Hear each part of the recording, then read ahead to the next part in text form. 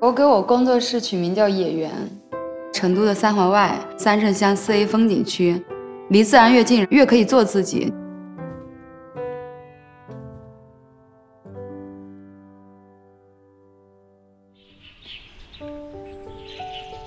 2011年的时候毕业于传媒油画系，2014年搬到了这个新的工作室，仅有的这个存款，然后全部砸到这个现在的工作室上面，是有30万。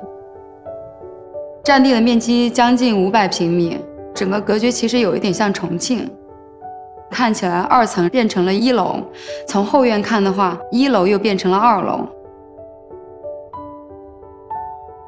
我一开始的时候搬进来，画画的时间每天固定的可能6个多小时，一张画它是有一个距离感的，它的空间很大，从哪个距离然后来观看它，不停的反复观察，然后再进行创作。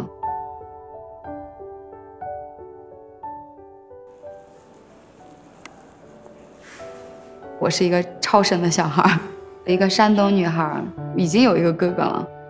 童年有很长的一段时间会经常躲到叔叔阿姨家里面，把这种经历然后带到了我的作品。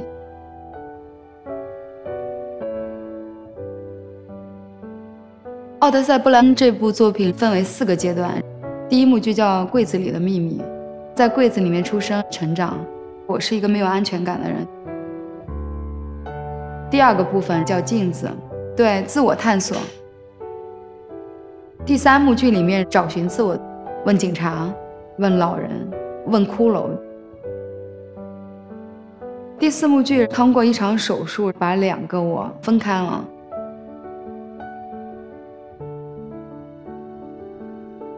我经常发朋友圈，然后我朋友就会说，哇，好美哦，你过的是一种田园的生活。但是其实剩下的时间基本上就是在打扫卫生。冬天想要生火，买柴劈柴，真的一点都不夸张。画画它毕竟会有一点体力，一种解压的方式，我就一颗一颗的擦那个叶子，一共数出来有280多片叶子。爸妈还有我哥可能最担心的还是安不安全。有一天晚上，我就看到有一个人斜对面的邻居家抱着一个电视机冲出来了。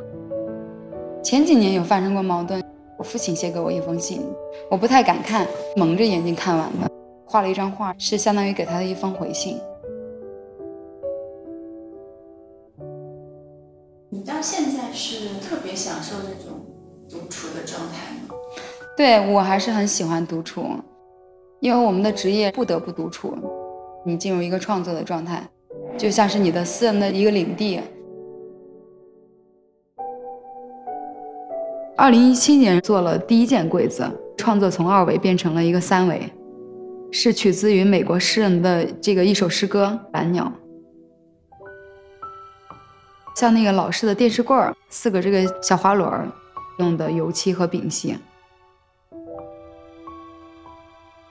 油画系毕业以后，有一句话就是毕业即失业，收入是不稳定的，好的时候可能会有50万差不多，不好的时候那就很难说。如果你不做个展，就是一个半自杀的状态。